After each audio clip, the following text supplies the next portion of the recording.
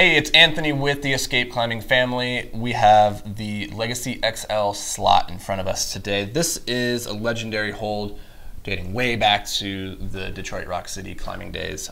It's a really classic, awesome shape. On one side, you have a slopey in-cut ledge that's not super positive. So if you put it on an overhang, it's going to be really, really difficult to hold on to.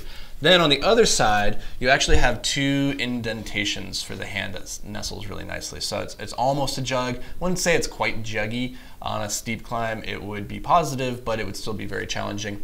What's so great about the slot, though, is just the way that the dual texture forces movement. When you want a climber to stand exactly where you want them to stand, you just can't beat the dual texture for that. So this is the Legacy XL slot. If you have questions, shoot us an email at orders@escapeclimbing.com or check out the website at escapeclimbing.com.